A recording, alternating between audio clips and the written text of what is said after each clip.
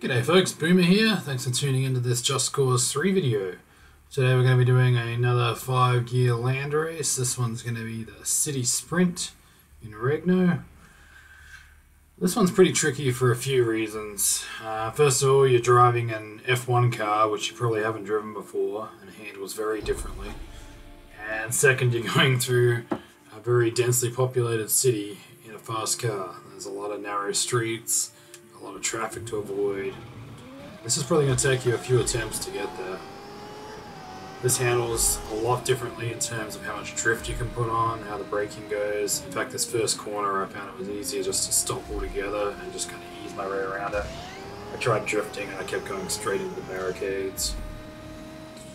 Once you get down here, you're going to have another sharp right-hand turn to get onto the freeway. From there, it's kind of just a maze of narrow streets up to the finish line. So, yeah, be prepared for a little bit of frustration with this one, unless you're a very good driver, which I'm not. I can admit it. But the drifting is kind of key on this part in terms of keeping your speed up, and you just need to practice until you figure out exactly the right amount to give it to get through.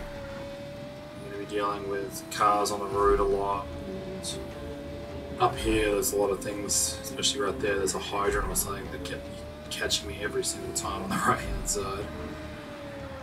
As we go through the tunnels towards the finish line, again, just ease back on the speed a bit once you get close to here, because it's really easy just to fly right off the track. As we close in on the finish line, there's going to be one more really tight corner at the top of this hill. Just make sure you slow down completely for that. It's very easy to overshoot and then just boost it to the finish line. I did have Nitrous Boost II at this point.